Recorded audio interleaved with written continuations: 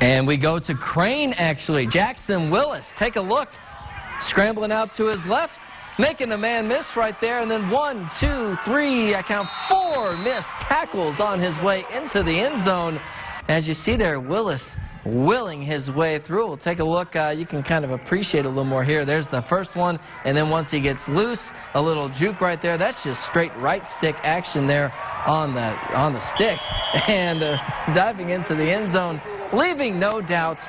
Jackson Willis, and by the way, Crane as well. Talking a little bit about the Golden Cranes, 80-6 over Ira Ann last week, a team that made the state championship game just a few years back.